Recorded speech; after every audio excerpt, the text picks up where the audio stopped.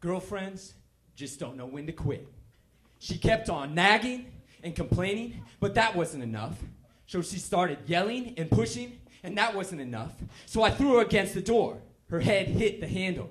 She had been furious before I pushed her. Now she lay on the ground whimpering, tears streaming down her cheeks. And all I could think was that couldn't have hurt. I barely pushed her. She barely hit the door, and I kept yelling at her, "Be a man! Just be a man!"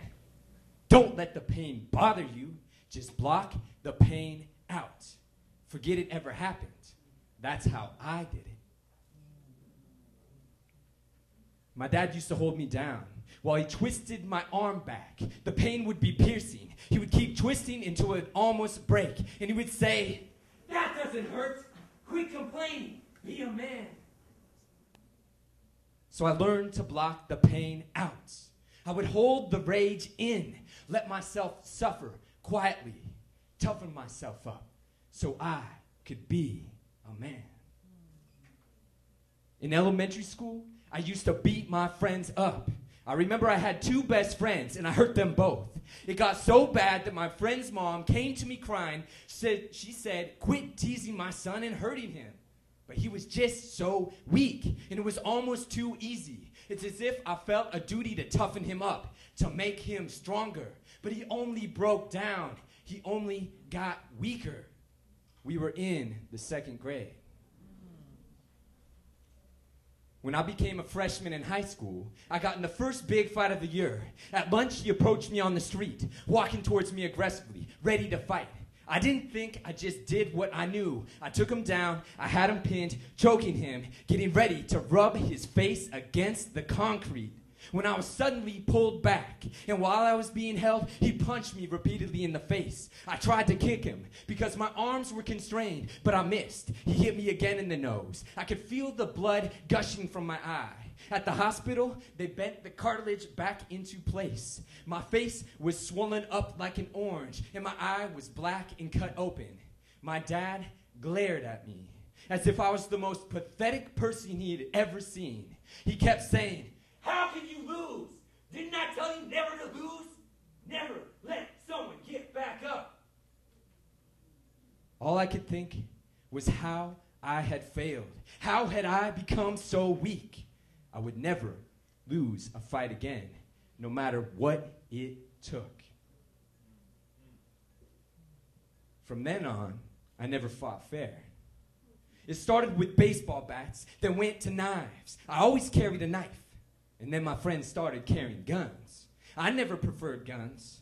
I couldn't control my temper, and I loved to squeeze the trigger and watch things explode. So I stuck with knives and bats. I like to feel myself crushing things, breaking things, hurting the people that had hurt me, watching people suffer. Now they could suffer like me. And over the years, I became numb. I blocked out the pain, and I stopped feeling joy.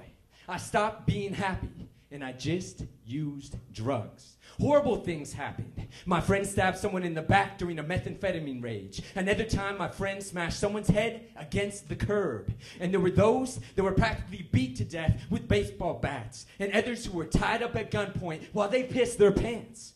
There were those that threatened to kill me as I begged them on my knees not to crush my face in. I kept thinking about my friend when he got his teeth smashed through his front upper lip, when my bro was thrown through a glass door, and when my friend had died. I couldn't stand the numbness. I needed to feel something. For all the horrible things I had done, for all the people I hurt, I would take my fist and hit my own jaw. I would headbutt the wall. I would punch my legs and smash chairs. Anything to feel the pain I just wanted to feel again. One time, I punched myself in the face and gave myself a black eye. When I went to work the next day, they asked me what had happened. I told them I fell down. I covered for myself. How could anyone understand? How could the abuser be me? I told her to leave me alone. Get away. I cannot control my rage. And the next time you slap me in the face, I could break your arm. The next time you grab my shirt and pull me back in the room, I could smash your face against the door. The next time you tell me I'm a worthless piece of shit, I could break your neck.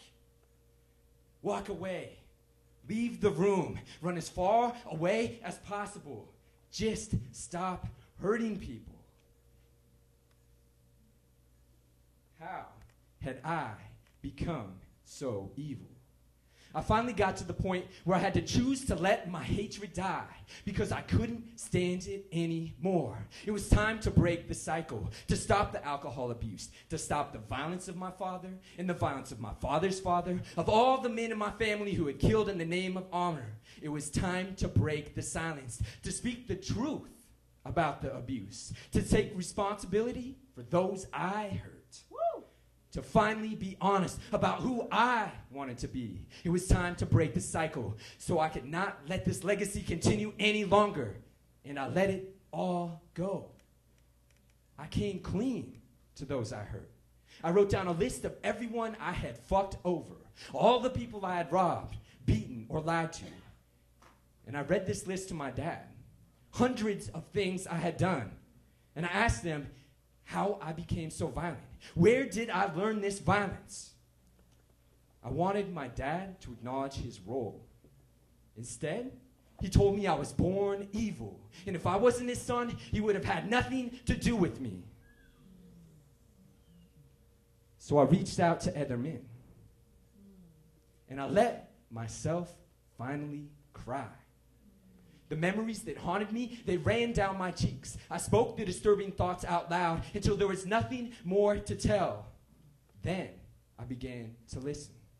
And I heard their stories. I listened to women talking about being abused and raped. I listened to other men talk about being molested and beaten. I listened to the pain in their stories. I saw through my own hatred. I could see myself in others. The first time I hugged my dad in my adult life, he almost cried. He told me that he had never hugged his dad. And he didn't think he would ever hug me again. I hugged him harder and I said I loved him. I looked into his eyes and told him that I was always going to be his son. He said he couldn't believe I was his son. It is time for men to tell their stories, for men to tell the truth about being men and begin the healing process, because there is no need for this pain and this legacy must not continue. How can I judge someone for something I've done myself, lost in the confusion of drugs, playing out the trauma of past abuse, using violence to survive in a cruel world, lashing out at a world just to be seen? So I've offered myself in service to other men.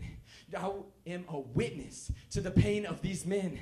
I find respect for even the most horrific abuser and redemption for the most awful deeds. I am my brother, and he is me. There is nothing to fear.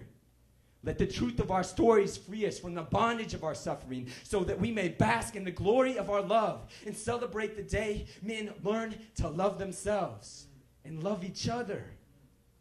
The question remains, can we learn to love ourselves?